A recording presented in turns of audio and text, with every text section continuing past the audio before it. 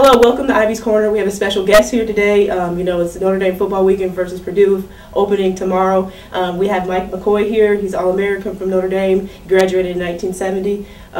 All-American, played 11 years in the NFL. So we're so honored to have him here. And we just want to talk a little bit about your experience here at Notre Dame and why you chose to attend such an amazing university. Well, first of all, Ivy, thank you for having me. This is you. a surprise. I'm glad to be part of this and be part of women's basketball here at Notre Dame. Thank you so much. Because when I came to Notre Dame, there were no women. And I was so happy when they did that because one of my daughters came here for a while at the University of Notre Dame. And I think the reason I came to Notre Dame is when I looked at the university, when I first saw it, and really started to understand the tradition of Notre Dame and the tradition of excellence, the tradition of faith and values, the quality of the people over here, and most importantly, the quality of the education. And it was pretty much like my high school. I went to Cathedral Prep High School in Erie, Pennsylvania. So when I looked at all those, and then when I came on campus, it's not that big. Right. So it's really a close-knit family.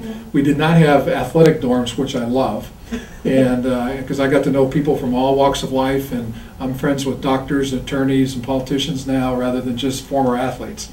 So it was a great experience for the 4 years that I was here at Notre Dame for me at that point in time. So I think when I looked at all those qualities, that's what I was looking for. And of course, we had a guy named Errol Parsegian here. It didn't help. Pretty special. And you got somebody named Coach Muffet. I think she. Yeah, Hall of Fame. She's pretty special. I think so too. We understand with Absolutely. the coaches. And I think there's a parallel there. Yes, we actually have a freshman who's from Erie, Pennsylvania. Really? Her name's Kayla McBride. She went to Villa Marie Academy. Oh, so yeah. we have a little Pennsylvania connection. There you go. That's amazing. What other schools were you looking at back then? Back then it was Penn State, Syracuse, and Indiana University. Of course, I've got hundreds of letters. And of course, you have to understand, they didn't have ESPN then. And they didn't have all the hoopla. So I made a trip to Penn State, and Joe Paterno was an assistant then. So we're talking eons ago. That's why they call me a legend. You know, that's another word for old.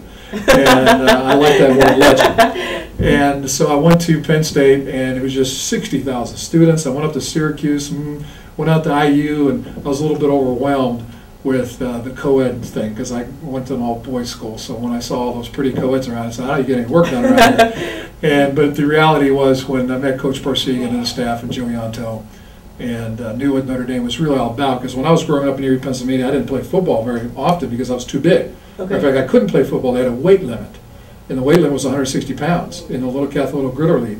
And I was 205 pounds in 8th grade. Okay. And my mother always told me, she says, don't sit on your friends' bicycles because you'll break them. And I didn't understand that. And so it wasn't until my sophomore year in high school that I started to play football, and that's when I started to learn about Notre Dame. Of course, nobody in our family went to college. My sister was the first one, but I didn't faze me that much.